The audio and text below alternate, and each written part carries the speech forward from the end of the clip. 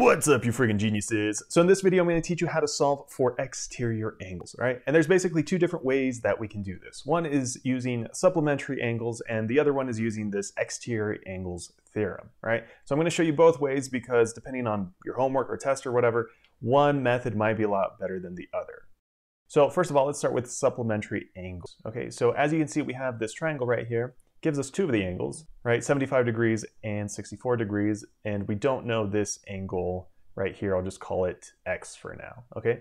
And then we're trying to figure out what this angle is out here. Okay, so one way that I can figure this out is, again, using supplementary angles. And supplementary angles are just two angles that add up to 180 degrees. And they always happen at straight lines, right? So for example, if I added up this X right here and this exterior angle out here, if I added these two up, you can see they're along this straight line, right? So they form a 180 degree angle when you add them up together. Okay, so in order to figure out what X is over here, all you need to know is that all the angles inside of a triangle always add up to 180 degrees. Doesn't matter what type of triangle you have, they always add up to 180 degrees, right? So if I added up these three numbers, 75, 64, and then this missing one, they should add up to 180 degrees, right? So 75 plus 64 plus X degrees should equal 180, right? So then to solve for X right here,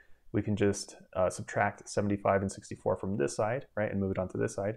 So we're gonna have X is equal to 180 degrees minus 75 minus 64. Okay, so then here, X is going to be equal to 41 degrees. Okay, so we just figured out what this angle is, right? It's 41 degrees, 41 degrees. Okay, so again, this angle right here, the 41 degrees, and this exterior angle out here are supplementary. So if I add them up together, they should add up to 180 degrees. So then 41 plus this missing angle, which is labeled as 2, that's kind of confusing though, right? Let's just label this as y, right?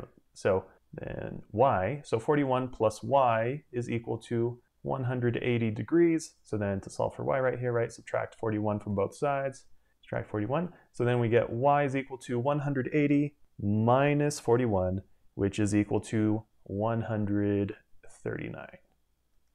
Okay, so then this angle right here is equal to 139 degrees. All right, so that was the first method that you can use. Now the second method is using this theorem right here, the exterior angles theorem. And it just says whenever you add up the interior angles over here, they add up to this exterior angle over here. All right, as long as the two angles that it gives you is not next to the one that you're trying to find out here. So as you can see, the two angles over here that it gives us are not next to, it's not touching, it's not supplementary to this angle right here that we're trying to find, right? So that means we can use this theorem. Okay, so again, all you have to do is add up these two and it should add up to the angle that's out here. So 75 plus 64 is equal to 139 degrees. Okay, so then that means this angle out here is 139 degrees.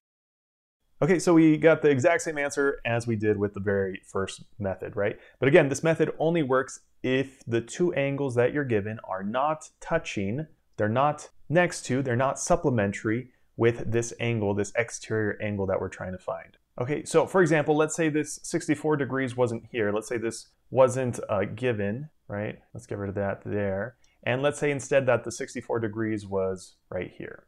Okay, so if the problem was set up like this, then we can't use this exterior angles theorem because the angle that it's giving us, that it's given, is next to the angle that we're trying to find.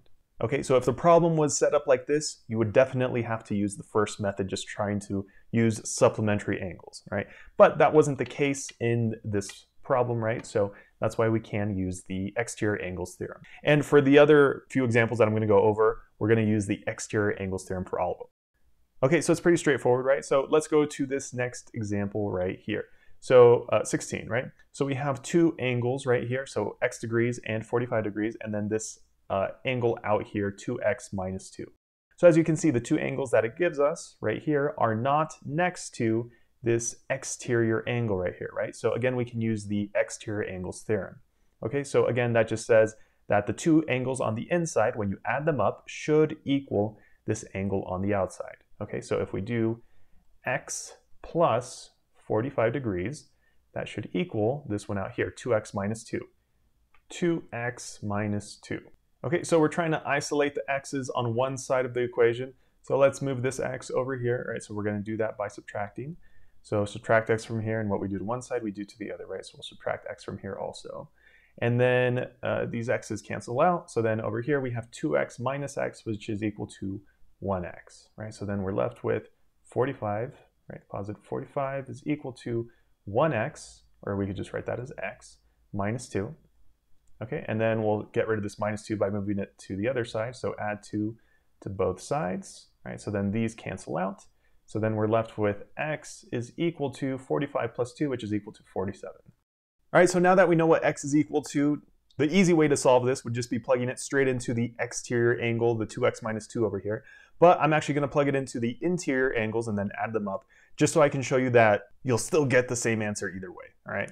So x is equal to 47 degrees, all right? So that means this angle right here is 47 degrees.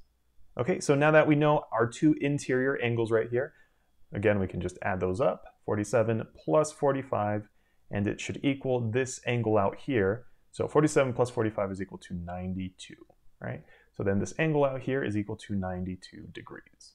Okay, and if we want to check our answer right here, right, x is equal to 47 degrees, we can just plug this into this little equation right here, and again, it should be equal to 92 degrees, right? So let's write it over here. So 2x minus 2 should be equal to 92, right? So let's plug in what we got for x. So we got 2 times 47 minus 2 is equal to 92, right? So 2 times 47, that's equal to 94. Okay, so then we get 94 minus 2 is equal to 92. So then we get 92 is equal to 92, right? So we got the correct answer for our x because our equation balances out, right? Checks out. Okay, and I'm going to scroll down a little bit for this next one. So number 17, all right. So again, we have our two interior angles right here, right? 24 and 2x plus 18. So when we add these up, they should equal this exterior angle right here. So we're going to do 24 plus 2x plus 18, and that should be equal to our exterior angle 3x plus 6. So the first thing you always want to do is try and get your x's on the same side. So we have a 2x over here, positive 2x, right? So we'll subtract 2x from this side, and what we do to one side of the equation, we do to the other. Okay, so then these cancel out, and then on the left side over here, we're left with 24 plus 18, and that's equal to 42. Okay, so we got 42, and then that's equal to, right, equal to 3x minus 2x, which again is just equal to 1x, which we can write as just x, like that, and then plus 6. All right, so then to solve for x right here, we'll subtract 6 from both sides.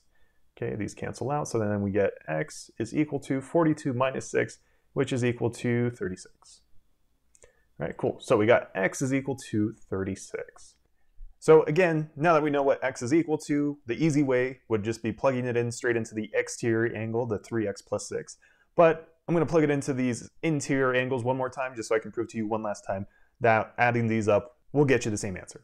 So then we'll plug in a 36 for x right there.